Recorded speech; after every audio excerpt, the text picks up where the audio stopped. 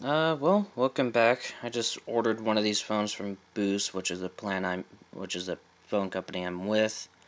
A Celero 5G. I guess it's a new one that just came up with.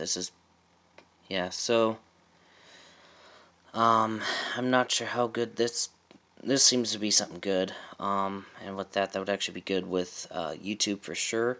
2 days of battery life. There's the 64 gigabytes of space with upwards of 2 terabytes if I were to get an SD card to go with it. I doubt I'll have some stylus thing, but you never know.